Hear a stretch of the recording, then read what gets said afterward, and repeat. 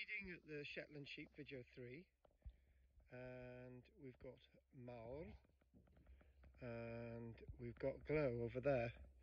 Glow's not really eating at this minute, and I'm really struggling to try and get her to eat.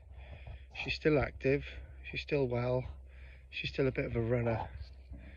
So they've got a bit of a mix. These are there's two brown head Shetlands here, and that's Nikki. There's Nikki.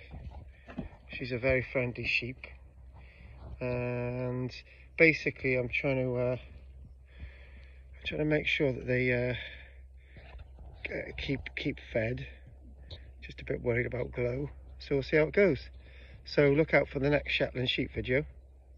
This is karl-james Langford. Don't forget to please like and subscribe and join my channel. There's Maur. Isn't she beautiful? Look at the colours. These two Shetland, these two brown looking sheep, they're purebred Shetland, and Nikki is, as we know, she's 7 years old. She's looking quite beautiful, aren't you, Nikki? Look at that. Look at that. She's very friendly. So we haven't had any snow yet, so it's getting into January. Even if we do have snow now, I can't imagine it's going to be for very long. Anyway, karl-james out, but don't forget to like and subscribe. Say goodbye, Nikki. Nikki. Oh, look at that.